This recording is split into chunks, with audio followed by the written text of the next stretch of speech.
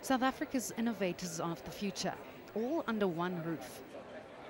Hundreds of pupils are displaying their solutions for South Africa's challenges this week. Bee farming is a very sustainable source of income for emerging farmers. Your income is far greater than your expenses. Ranchi Amani Malloy's frog project is all about building a safe house to save them from becoming extinct, so that they can eat mosquitoes that carry malaria. For this bright young mind, the fight is personal. My cousin once died from malaria, and he went to Congo then for a few weeks, and then he came back, so he died. It was quite sad and touching for me.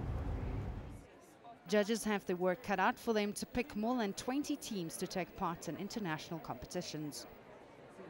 It's not really about an X factor, it's about the process or the journey that the child has gone through. The child or the learner will set a hypothesis, and there's a journey that they will go through to get to some or other result.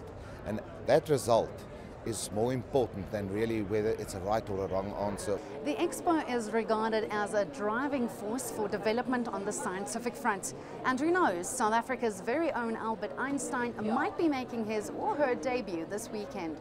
Emma de Villiers, Boksburg.